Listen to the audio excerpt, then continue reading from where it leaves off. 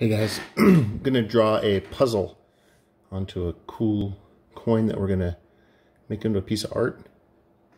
This is a coin. It is a 1/2 ounce pure silver, and it's a replica of a gold coin from the early 1900s. And they make beautiful coin rings, and I want to make a different kind of piece of art with it.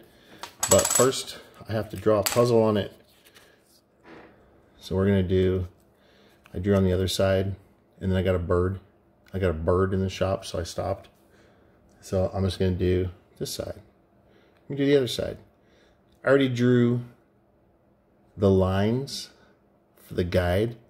We're doing a 9-piece puzzle, so I drew 9 equal parts on the coin by just using a ruler and my eyeball. I just kind of went, all right, that looks like about 1/3 of the coin.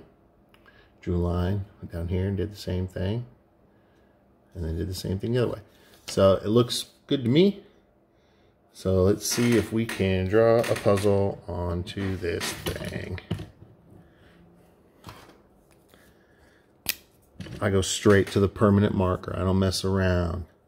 Let's go down here a little bit more. That way I can come closer, see what I'm doing, and let's go.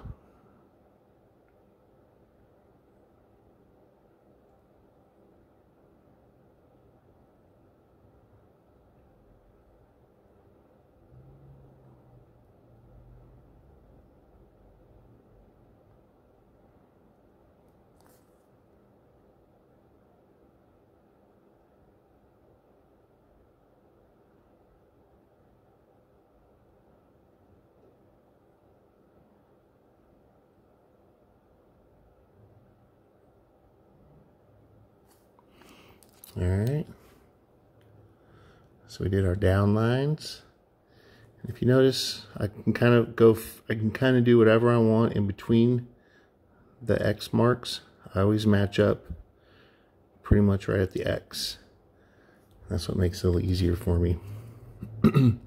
So here, we'll end this first piece right where this X is.